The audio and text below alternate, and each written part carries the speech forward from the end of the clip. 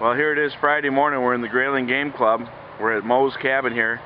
Straight back through the woods there, you can see a chimney standing. It's a complete burn. That cabin's totally gone, but then the one behind it made it. We're over here in Moe's driveway. Lots of stuff still smoking. Don't turn too fast, Melissa.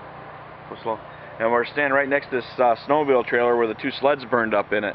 Walk up towards it, Melissa. You can see the pipes, and the really wild thing is this molten puddle of aluminum down here, right there. And then bring it up, Melissa, and show them the pipes from the sleds. I don't think they're going to ride those. Yeah, isn't that wild the way that aluminum? Oh, you're over here, huh? Yeah. And did you just holler? Yeah. Scanner, we're going to throw this one on YouTube. So. Unbelievable. Man, you lucked out so good. Oh, I can't believe it, man. Unbelievable. I mean, the garage, I don't know if you saw the Get garage. Rob in there. I don't know if you saw the garage got singed. Happy still homeowner. And this is Moe's place in the background. The front of the deck.